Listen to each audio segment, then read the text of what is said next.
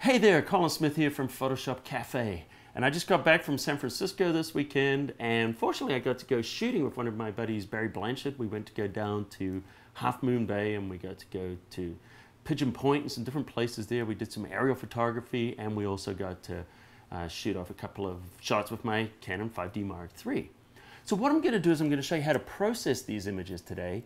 I'm just going to take one set of photographs that I took. I'm going to do a little HDR on it, but I'm going to pop it into Camera Raw and show you how to take a landscape and make it look incredibly natural and realistic, so it doesn't look like an HDR at all. It just looks like a nicely exposed photograph with a lot of details in the shadows and highlights. So don't forget, subscribe to us right here on our channel, and I also put new videos up here every week. So without further ado, let's get started. Let's jump right into Lightroom, which is where I'm starting here. So I'm in Lightroom, and you can see there's a series of photos I've taken. Some of these are, landscape, some are portrait. We've got all kinds of different things here.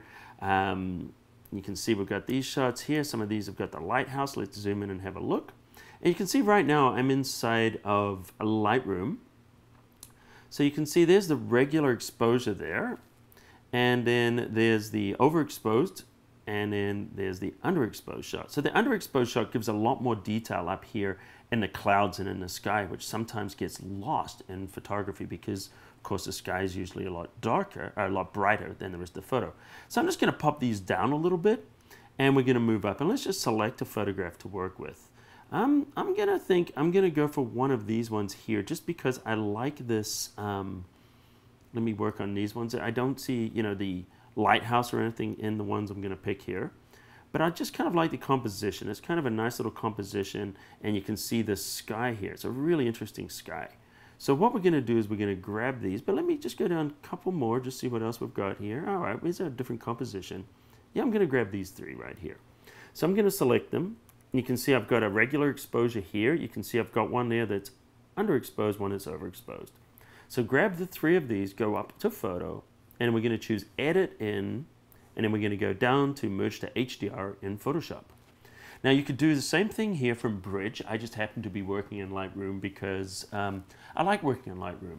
People often ask me what's the difference between Bridge and Lightroom. In a nutshell, Lightroom can handle a lot of images. It's also a catalog and a library, where Bridge is really designed for only handling a few images at a time. So if you're taking a lot of photos, put them in Lightroom, you can catalog, find them, do a lot of different things in there. So it's just much more useful. So here we are here in the Merge to HDR Pro, and we can see that we've got the three photographs. It's showing the 0, it's showing the -2, and the +2. So what I'm going to do is we're going to zoom in a little bit here. So let's just click on the little plus button here. And when you move around in the water here, if you hit the space bar, you can actually drag around and have a look at a higher magnification here. And one of the things that sometimes happens is this water, because there's movement and there's three shots, even though they happen in very close succession, we can get what's known as ghosting, where the different details on different photographs. So what we do is just click on Remove Ghosts, and you'll see how that just cleans up that waterline there. That's really nice. All right, so the next thing we're going to do is we're going to make sure that our mode is set to 32-bit, and we're going to complete the tone mapping in Camera Raw. Now, if you don't want to do that and you want to actually do your manipulations inside of Lightroom, turn that option off and then just open this as a 32-bit file, and then you can bring it back into Lightroom, and then in Lightroom you can do exactly the same settings that we're going to do here in Camera Raw. So why am I choosing to do this in Camera Raw and not Lightroom? The reason is because if some of the people watching happen to just have Camera Raw, or also maybe you want to do compositing, go back and do some other things in Photoshop, it gives you that flexibility. Now the result you're going to get from Camera Raw and Lightroom would be identical. So in this case, I'm going to turn the tone mapping back on, which means it's going to go into Camera Raw next. And actually, I'm going to take this off the 32. I'm going to drop it down to 16-bit. Here you can see different settings here, and if I go down to here to 8-bit, you can also see different settings. But if we want to do the Camera Raw one, we're going to choose 32-bit, turn that option on, and now we're going to click Tone and ACR. So what it's doing right now, before it opens in Camera Raw, it's merging these photographs together. There's three photographs that were taken in 16-bit. It's merging them together into an HDR file, which stands for High Dynamic Range. And also that means there's a lot more detail. It's a 32-bit file.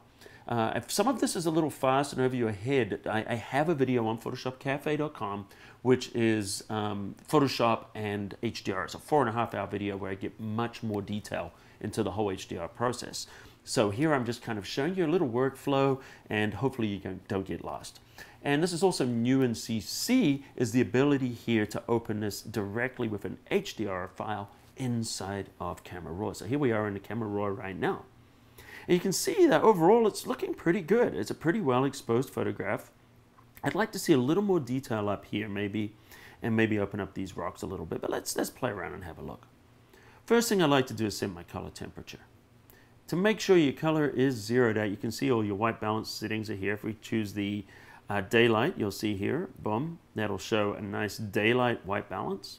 Or if you want to be precise, go up, grab this little eyedropper tool, look for an area of white or neutral gray in the photograph and just click, and that will set the white balance. You can see actually that was really close to what we set for the for that setting. All right, so we've got our white balance set. Let's have a look at bringing out the detail now. So what we want to do is grab our exposure. We can move this around a little bit. We can brighten it or darken it. I'm actually going to take it slightly darker than what I normally would. And well, before I do that, let me show you, because we were in the 32-bit, see how much dynamic range we've got? Got this amazing amount of dynamic range. Okay, so I'm just going to take this down to about there. Now, once again, this is a little duller than I would normally go. And I'm going to show you why, because I'm going to recover our highlights, pull our highlights down a little bit. And now we can see we've got some good detail here in our clouds, kind of showing this area, and also in our reflections. Let's open up our shadows a little bit. Just going to pull that down. I don't want to get too crazy because I'm going to brighten this up at the end. And we can see we've got our detail showing there. So the next thing you'll notice that things are looking kind of grayish. We're not really seeing the solid blacks in there. So what I'm going to do is I'm going to take my black and I'm going to slide it down. Now notice up here in the histogram you can see we've got a lot of space here, and we're just starting to hit there. We can grab these little arrows and this will show the areas where it's clipping or where it's going to pure black, or we're missing out that detail. So you can take that black up to right there where it's just going to black, and if you print this out, this will block these in and fill them in nicely. The other way you can do it is if you hold down the Alt key, or that would be the Option key, you can move it, and you can see the clipping right there. So let's bring it to that point where it's just starting to clip our blacks. Let's do the same thing with the whites, and this will clean it up. As we increase these whites, notice you can see it's starting to clip, and that's because this little triangle is turned on up here. The other option is to hold down the Alt or the Option key, depending if you're on your Mac or Windows, and we can move it to you see where it's clipping or forcing it. So I'm going to take it right there. So this is showing our full dynamic range. Notice our histogram isn't clipping or being cut off on either end, maybe a little in the shadows, but that's okay. So we've pretty much set a lot of our settings there. Now we might just go up and just take the exposure, just brighten up a little bit. Which I don't even mind that. That's actually pretty good where it is. I'm just going to give it a little touch. So now what if you wanted to brighten up some of these areas or darken the areas up here? Well, there's different things we can do. One of them I'm going to do is I'm going to grab this gradient, the graduated filter, and I'm going to go up under the little option here and hit 0. And 0 just zeroes everything out. So I'm going to start in the top, and I'm just going to, well, actually take the exposure down a little bit. So we're setting something for it. Now we just click and hold the Shift key. We'll constrain it to straight up and down. But notice there's a little bit of a tilt, and we'll fix that in a bit. So let's just actually take it at that angle there. And now that we've added this little thing, we can move it around by clicking and dragging.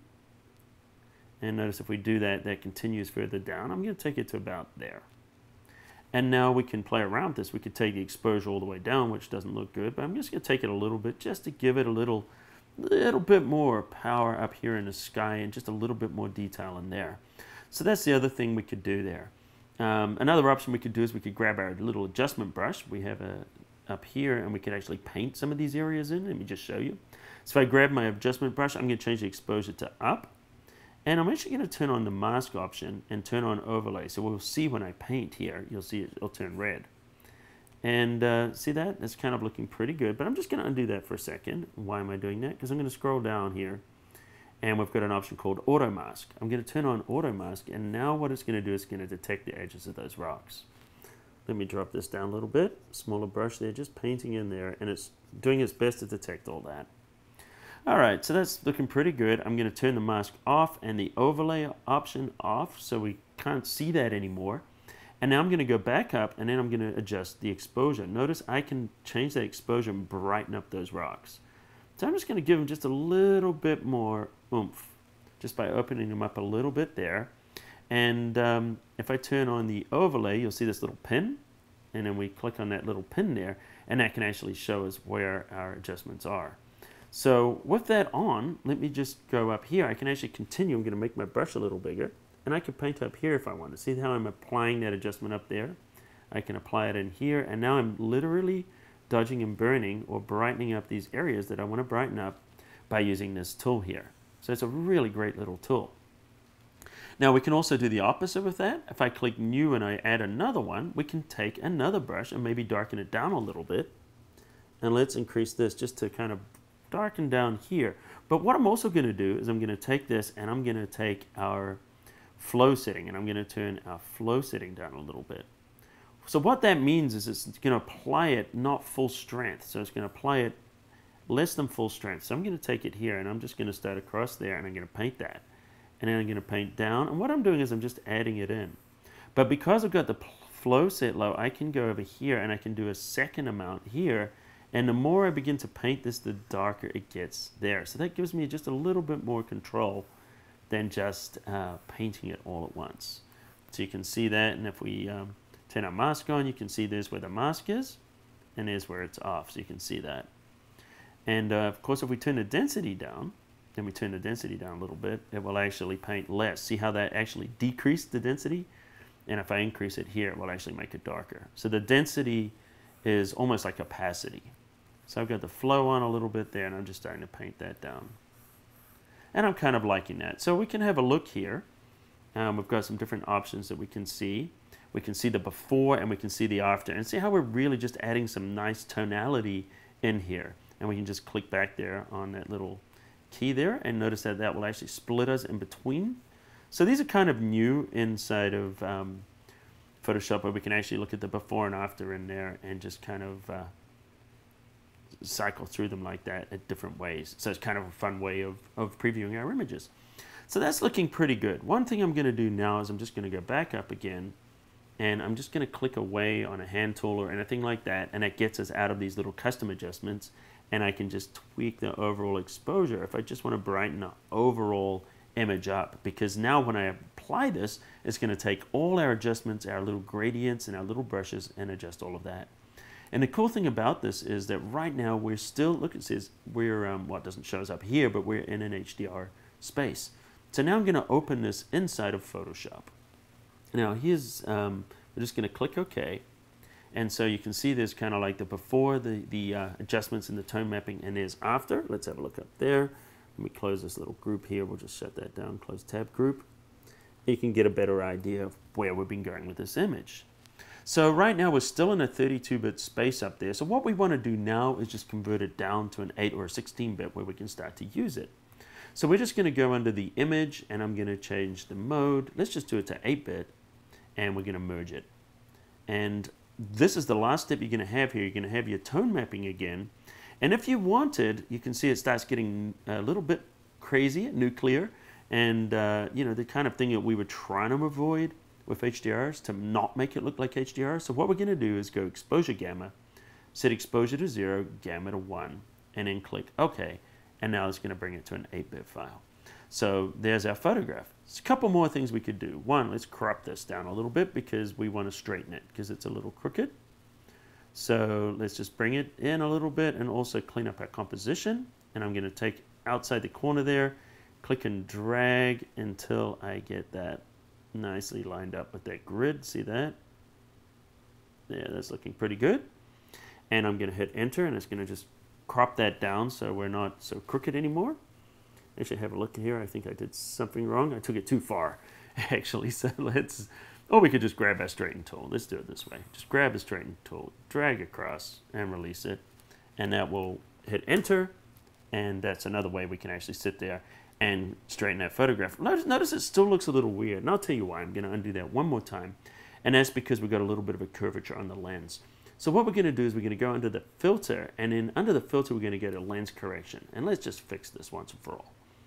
So we're going to turn our little, notice here, we're going to turn our grid on, turn on our grid here. And then we can see this, notice it's crooked, but it's more than just that, isn't it? Let's go to the custom settings, and we're going to take the rotation. So let's just change the angle here. It's very kind of crazy, or we'll just grab our little tool here if we want to do it, so we don't have to try and follow the craziness, and that'll straighten that up. But notice it's just a little curved, so we can get rid of this. If you go this way, it'll bulge it out. If you go this way, it'll pinch it in. So notice I just tweaked that a little bit, and we're seeing this is nice and it's looking good. So I can click OK. Now I could have avoided that. The way I could have avoided that actually is to have gone into Camera Raw first for each individual image and applied a camera lens correction, just using autocorrect for that, and then merging it together. But here we've got the same result doing it this way. So you can see we've got a nice little adjustment there on our photograph. I'm not doing a vignette or anything around the edge. I mean, those are fine if you want to apply those to your photo to apply a little bit more attention to the middle, but you can see that this is a nicely exposed photo. The white balance is right. We've got good details in our highlights, our reflections areas like that, good details in our shadows so we can see our information. So that's just a little workflow there, working with Camera Raw and HDR images on a landscape photo. Don't forget, subscribe, like, and comment this video, and I'll see you later. Follow us at Facebook and Twitter at Photoshop Cafe. Until then, I'll see you at the cafe. Bye.